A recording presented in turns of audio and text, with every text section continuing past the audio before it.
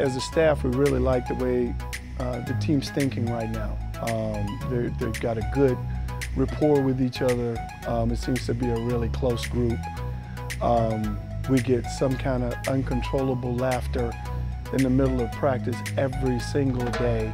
We've got some characters on this team, and it breaks up the monotony, and at the same time, they hold each other accountable. That's a big part of what we're doing here with our program. We really want to hold each other accountable, and I think the kids are doing a great job of that thus far. They've done it off the floor, they've done it on the floor, they're doing it during practice, and it's been great. We have 4 new guys that have joined us, and outstanding young men. Leonard joins us as a transfer.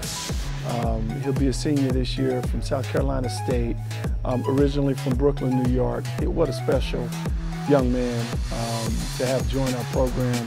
He's a leader. He's an everyday guy. You know, he brings a lot of experience to our team and to our locker room. He can shoot the ball, and he moves incredibly well without the ball in his hands.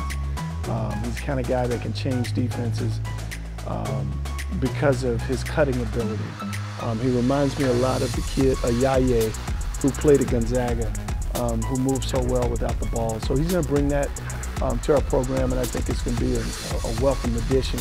Tan is from Turkey. He's a fantastic young man. He's tough. He lives in the gym.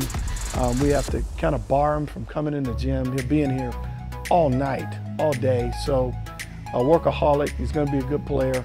He'll have his moments for us this year where he's the difference between winning and losing. William from Sweden, he's really skilled. He's 6'8", can shoot it, pass it, dribble it. We got to get him caught up, sped up the speed defensively and rebounding wise, but boy, is he a talent.